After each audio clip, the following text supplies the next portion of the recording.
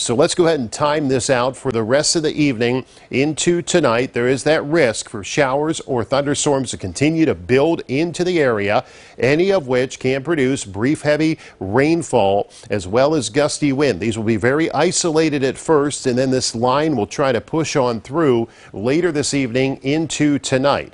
Now, that chance of a shower or storm will stick around for us overnight into first thing tomorrow morning. Once we get past the early morning, our risk of showers will finally wrap up. We'll get into cooler temperatures as the day goes on. In fact, the clouds should start breaking up too as we go into the afternoon, and at the same time the humidity starts dropping, and that means a really nice Saturday afternoon and evening expected if you do have plans tomorrow or tomorrow evening into the overnight. Quiet weather expected, temperatures cooling back into the 60s, and Sunday it looks very nice as well. Skies become mostly sunny through the afternoon. Temperatures get back into the 80s on into Sunday afternoon, and the humidity stays low too. So that's good news for your Sunday. Heading into your 4th of July, we get a little hotter and the humidity starts to sneak back up, but the dry conditions look like they're going to continue. So watching for those showers and thunderstorms this evening into tonight. Still the chance of a stronger storm